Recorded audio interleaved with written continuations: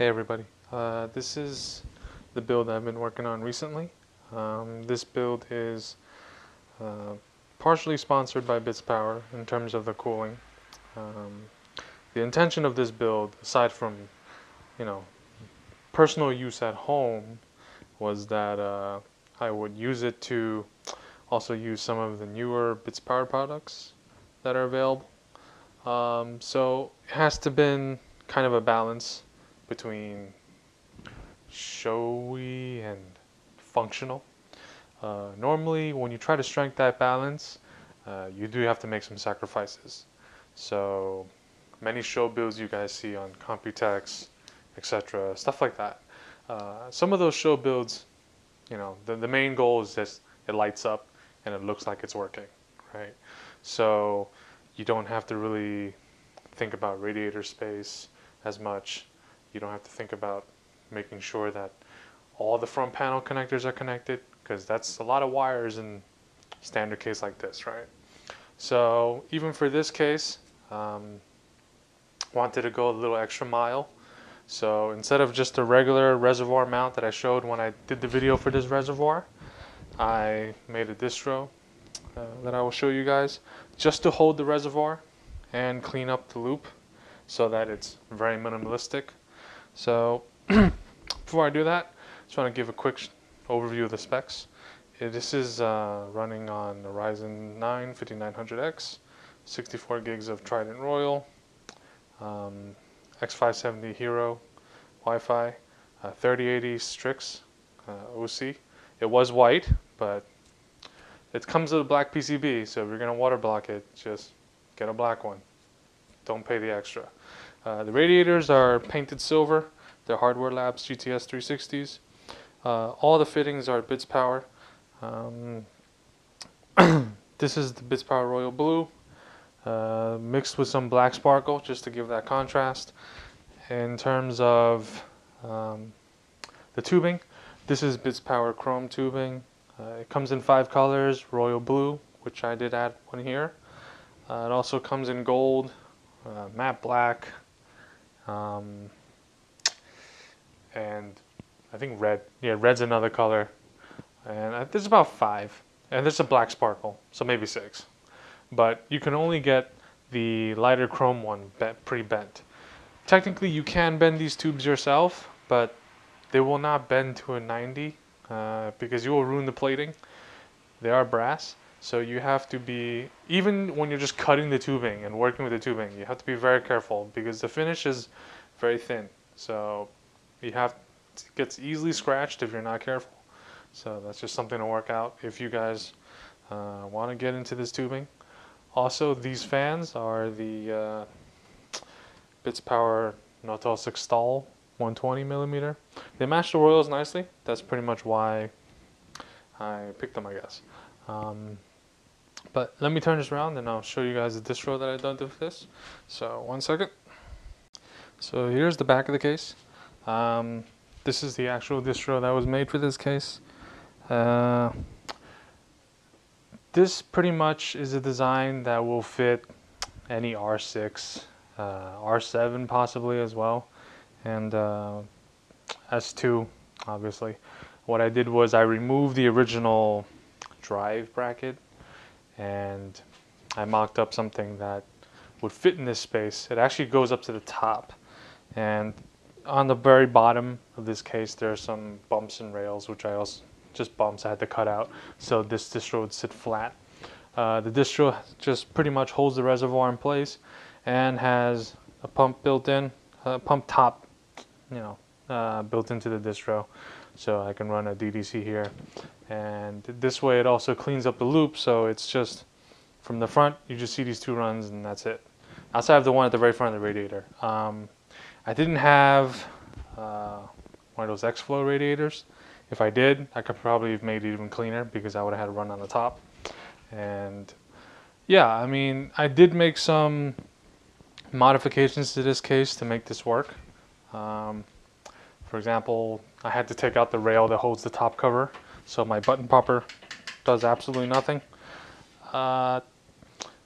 And on the wire back cover here, I had wanted to cover the entire back.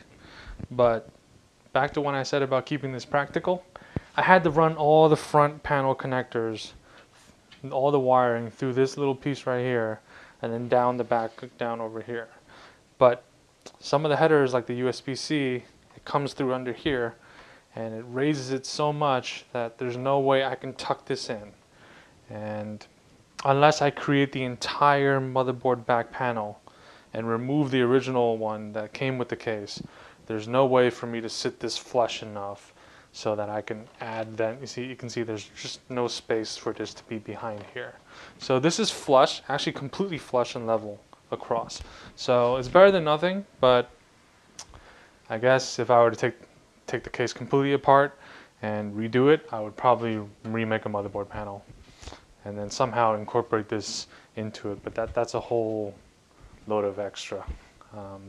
This case does need to be somewhat practical, right? So this distro is actually held up by a mounting point here, up here, a mounting point down here, and since there couldn't be a mounting point down here, there's a little small structure that holds it as well. Obviously, it doesn't hurt to have the loop in place. Actually, distro is not going anywhere even without stuff in there. Other than that, just want to show you guys some of the components in here. So I'm going to handhold the camera on this part. This bottom PSU cover was laser cut.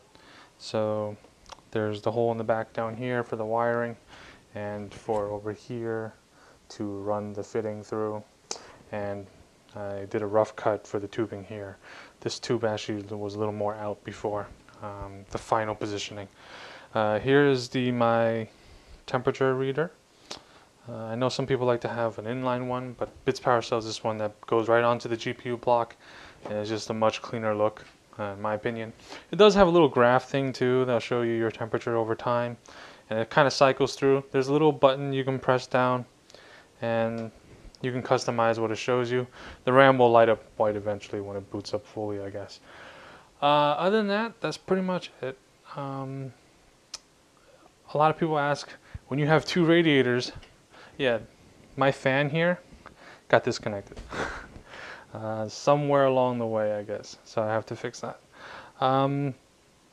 But yeah, people ask, when you have two 360s, where's your drain?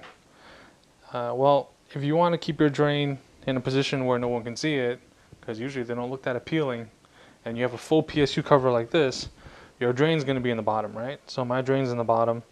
In order to drain this, I will have to remove the PSU to get it to drain, but it's not a big deal. When I do maintenance, I take everything out anyway. So, oh yeah, one more thing. I'm using the Bitspower dual VGA bracket. This bracket supports 4 PCI slots, but technically only 2 expansion cards. So behind this card right here, you'll see in the quick put together, I have my sound card back there. So this way you get functionality of not just having a vertical mount and then losing every other expansion slot. That's kind of, I mean, I guess, especially these days with NVMe cards and etc. like that, NVMe is becoming more accessible and cheaper. It doesn't really make sense to do a vertical mount and then kill off all your slots, right? So granted, this case did have a built-in vertical mount. I just didn't like the way it looks because it's up against the glass and there's just too much separation between the foreground and background in terms of aesthetics. But if you were on air, for example, and you put your air cooler here, that's just not a good idea. In a lot of cases, if you look, are 2 slots, right? So with the newer 30 series cards, they're almost 3 slots, 2.5 to 3.5 even. You're going to completely block your airflow by putting it vertical. So it still makes sense sometimes to buy an aftermarket bracket like this one and, you know, use that. Other than that, just a quick talk about this build.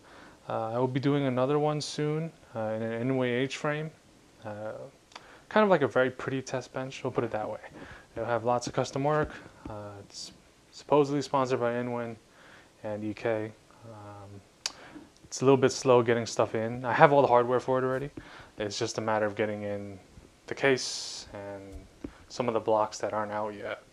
So if you want to see that, stay subscribed and I will do a video of it as I go along rather than, you know, when it's finished. Oh, if anybody's curious about how this was done right here, this two-tone, this is just originally it was cut with clear blue, and then I just used knife tape and matte black vinyl, and you get that dual tone look. These little decals over here, those are just a vinyl cut, you know, with a vinyl cutter. All right, other than that, thanks for watching, and stay tuned.